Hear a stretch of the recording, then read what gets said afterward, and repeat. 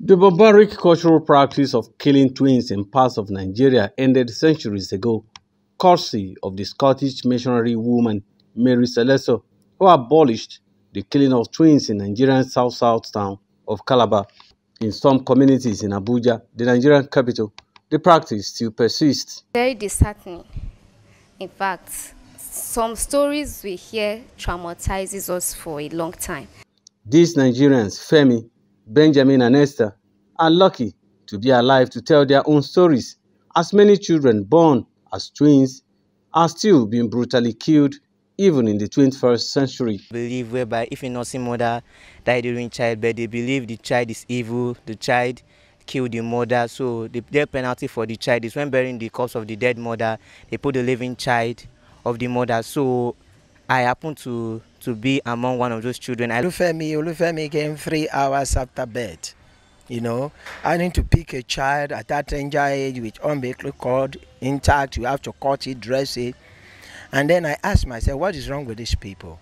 This is the story all the children in this orphanage have to share with the world.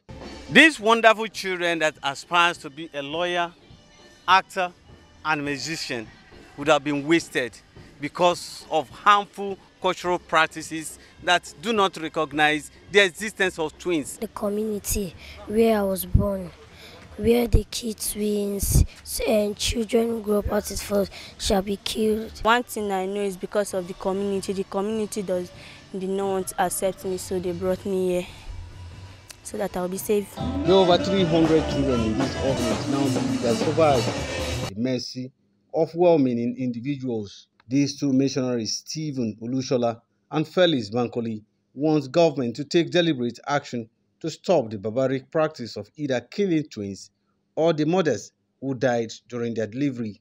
If we are losing our children, then we don't have a nation tomorrow. I don't know how many have been killed before we got involved in the rescue work. The government will look into this and abolish such tradition. They appeal to the FCT Minister Mohammed Bello to strengthen the Social Welfare Secretariat with manpower and resources to stop the killings of twins and children whose parents died during childbirth. Has Akodih, AIT News, Abuja.